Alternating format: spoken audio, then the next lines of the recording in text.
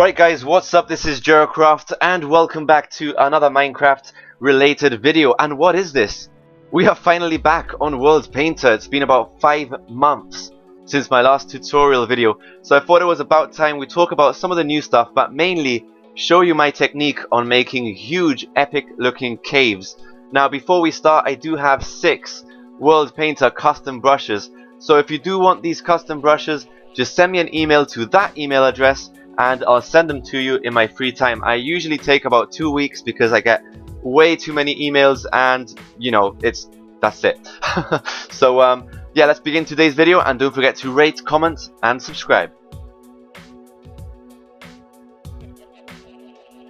Right guys, so step 1 is to create a new world. So file, new world, and we are going to call this Epic Cave of Bob. Epic Cave. Right, dimensions 1152 by 1152. Just to make it big enough to work with, we're going to create a flat surface area and we're going to increase the level of the map to about 100. Now remember the level specifically, because it's going to help you when you are basically messing around with the brush settings. So level 100 and then click on create.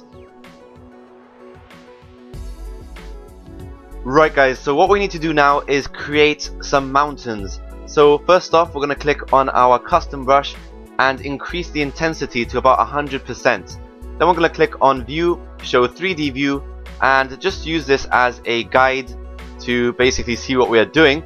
And using our mouse wheel, we're going to scroll in and out to create variations in our mountain. Use different custom brushes to create different mountains. And once you're happy, obviously I'm doing this completely randomly, you know, it's purely for tutorial purposes to show you how to make the cave.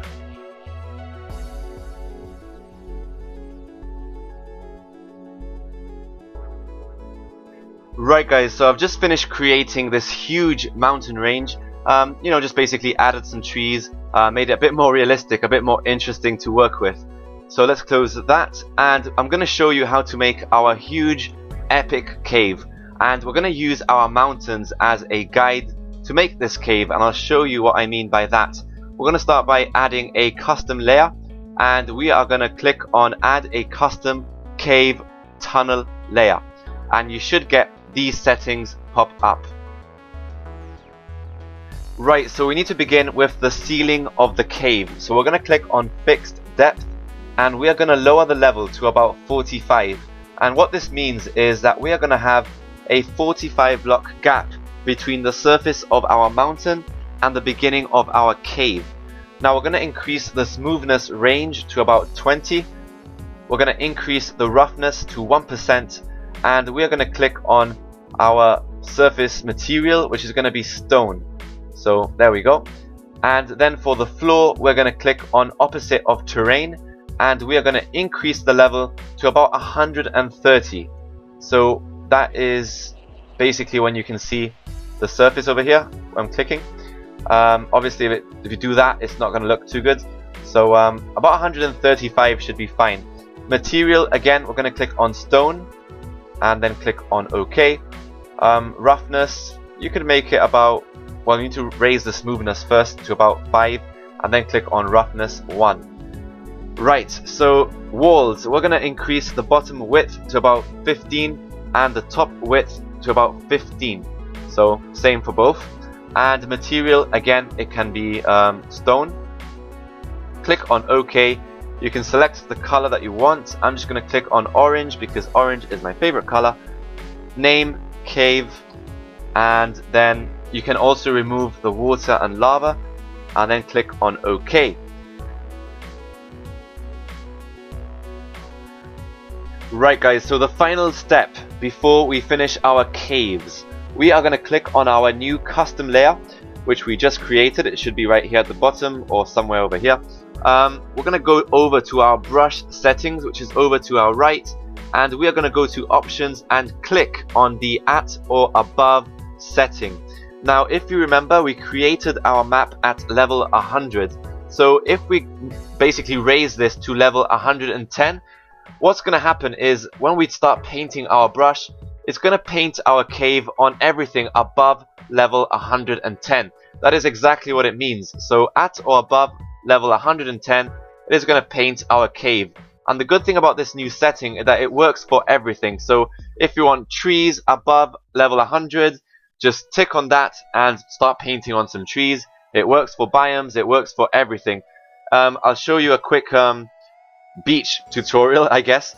So just click on bare sand. We're going to click on at or below. And at or below level 101. You start painting and there you go. As you can see, it's starting to paint our beaches. So, you know, it's a very helpful tool. So now we have our caves. We're going to export this map and check out exactly what has happened, what we've created. So let's just change that to creative. And one more thing, if you go over to other layers, sorry, resources, over here we have water and lava. Just lower that to 0% because it's going to create a mess of lava and water everywhere, and we don't want that. So yeah, there we go, creative and export. Now I don't know about you guys, but this looks a lot more realistic than what I was expecting. But either way, we're going to fly over to this peak, dig straight down. Let me set speed 1 and dig straight down, take a look at our cave. So it should be about 50 blocks roughly, and there we go.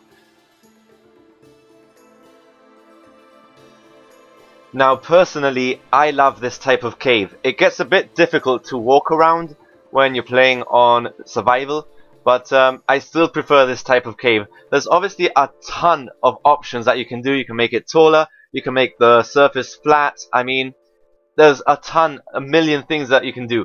You can obviously add another custom layer and just cut across this cave and make like 2 different caves together and etc.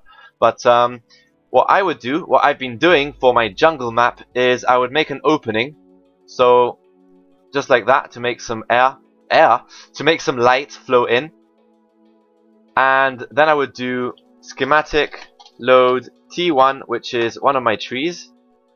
Did that work? I have no idea. Paste -A. Huge tree. And I would fill up this with water. So fill water 1000 by 1000. And there we go. Now we have this huge cave with some water, a tree growing, and it looks so nice. You know, it gives you a bit extra to explore. And hopefully you guys enjoyed this tutorial video. Gives you a couple of ideas to work with, and I hope you enjoyed this video. This epic fail ending. Anyway guys, I hope you damn it, I almost said it again.